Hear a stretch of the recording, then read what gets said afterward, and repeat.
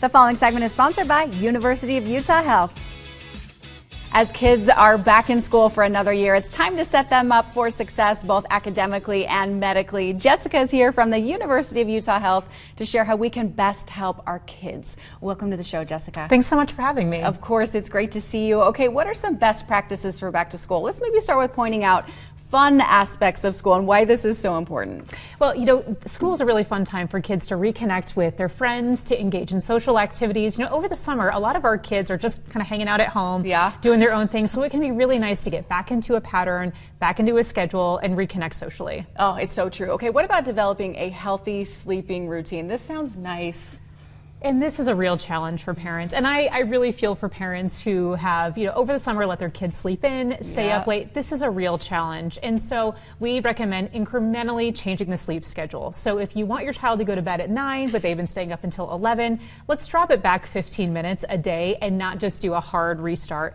And although this is very unpopular with kids, if we can have parents try to keep a consistent sleep schedule also during the weekend, it makes Mondays much easier. Oh, that's a good point. Yeah. Okay, just do it all week long. Yeah, and it's a challenge. And so it's close to that as parents can. Okay, that makes sense. And why is turning off electronics before bed so important? We hear this all the time, like turn it off half hour, hour. How long do we need to do this before bed? So best practice is an hour. And it's not so much because of blue light. It's really just to reduce the incoming stimuli.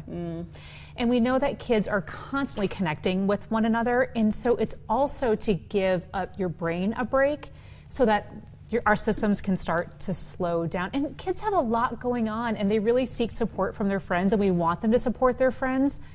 But we want to shut that down in the evening so they can go to bed with a clear mind. Sure, be able to wind down easier. Exactly. If our kids are feeling anxious, we can create a coping kit. What is that and what should we include in it? It's a great question because it really depends on the kid and it depends on their age, right? So for a 7-year-old, it might be appropriate to have a coping kit that maybe has a picture of their parents, maybe a little stuffy.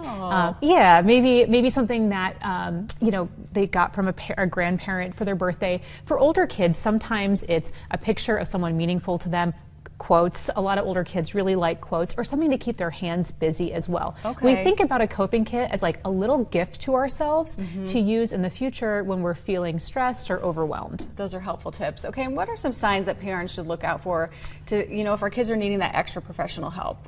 It's a great question. And a lot of parents aren't quite sure where the line is. And so what we recommend is parents know their child best. And so if your child, say, used to be really talkative and had a lot of friends, but now you see them socially withdrawing, that would be cause for concern.